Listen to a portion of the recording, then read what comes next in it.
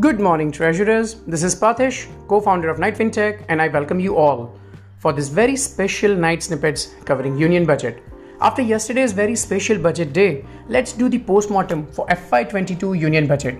Let me start highlighting big headline numbers, and then we drill down what it means for the Indian economy and in turn for fixed income market and bond yields. Biggest headline for yesterday was fiscal deficit for FY21 pegged at 9.5%.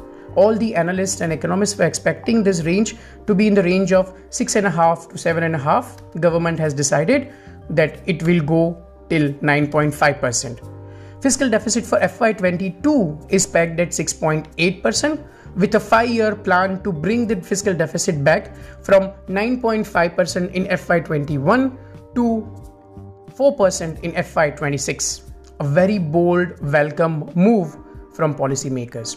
Now, what does this high fiscal deficit number actually tell you? Key takeaway number 1, cleaning up the accounting smoke.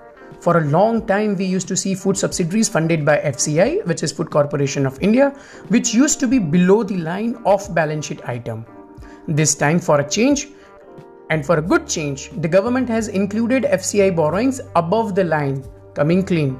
Full points to the policymakers for this honest move, which instills the trust in the system, which was questioned for a very long time. Key takeaway number 2, change in the mindset. This union budget brought the biggest change in the policy stance, from being over-conservative in fiscal deficit to being aggressive, going all in for growth at the cost of fiscal deficit. Again, full points to the policymakers for this shift in stance. Key takeaway number 3, impact on India's rating. We all have been worried about India's one notch above investment grade rating status. But this time, instead of shying away, India has decided to come clean with a clear vision and a path for sustainable growth. India's capital expenditure is increasing year on year, which is a quality span and has a multiplier effect. Against all the analysts and economists who were predicting 6.5 to 7.5 fiscal deficit numbers, government has decided with a 9.5% move. We do not think rating agencies will take any adverse decisions in the short term, and India's rating is safe with this budget and the possibility of a rating upgrade in few years if we are able to deliver what we have promised, which is sustainable growth. Key takeaway number 4, for FY22 nominal GDP is estimated to be 14.4%.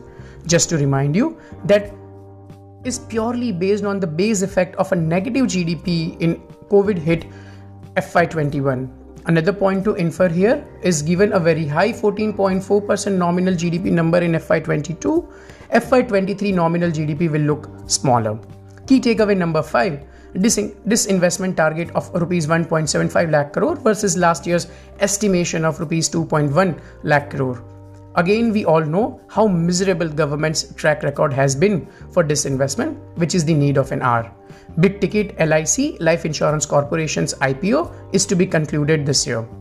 But worries still remain. Given government's worst past track record, we still have our own doubts on this disinvestment success. But overall, an achievable target if government can execute well. Execution is the key here. Now, after these 5 key takeaways, which are very crucial for the bond market, let's try to assess the borrowing program and its impact on the bond market. Government has increased its existing borrowing plan for remaining FY 2021 and revised borrowing calendar is out. Government is borrowing additional rupees 80,000 crore in the remaining 2 months in FY21. At the same time, government has started their high borrowing program a decade ago, where a large chunk of repayments will hit the market in the coming years, which will keep the borrowings high for upcoming years. So, huge unstoppable bond supply will be there, and there is no possibility to reduce this bond supply. Now, let's look at the demand side. Given if the current credit scenario improves, banks' willingness to buy further GSEC and SDLs will be very much limited. Hence, we need to look at non-traditional demand avenues. FPIs are a very small portion of the traditional buyers, but they will be interested at 650 and above yields. India's inclusion in the global bond indices can ensure a stable inflow for the upcoming years. We believe India's MPC, scheduled from 3rd to 5th of February, will throw some light on possible foreign bond issuances and current status on India's inclusion in the global bond indices. We expect India's 10-year GSEC to range from 6.25% to 650% for FY22. Now with rupees 12 lakh crore borrowing program for FY22, the ball is in RBI's court on how effectively it manages the yield before it goes out of control. Now it's time to celebrate this success. Many of our clients who had done the bank portfolio scenario analysis and had taken the risk off the table before this key event are happy treasurers today. Union Budget, which posed a great event risk, which indeed materialized yesterday with 15 basis point downtrend in a single day, we at Knight Research had ensured this event risk is minimized and does not ruin your portfolio. You all have witnessed it as we had been vocal about this risk for last 1 month.